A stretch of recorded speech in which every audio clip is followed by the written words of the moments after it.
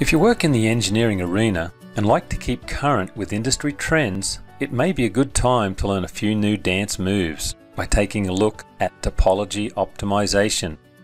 What is topology optimization?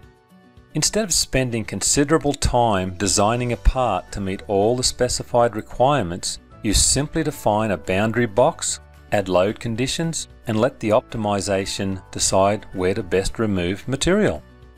Now, at first glance, the results can look novel and perplexing.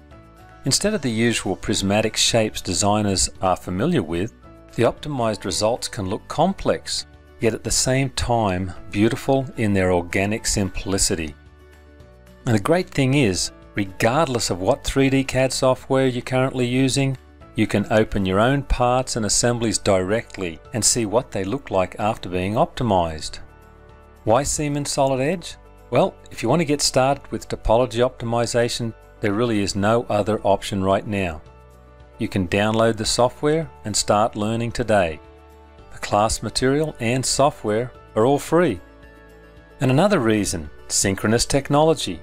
For better results with generative design, you may need to add mass and remove some of the original features. I'll show you how to make these modifications faster with synchronous technology than you could ever imagine with your standard CAD system. Teaching and visualizing STEM.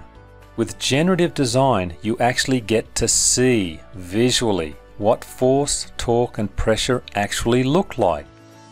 If you want a student to understand the physics of loads, let them visualize where material is removed on the 3D model and analyze the stress color table first.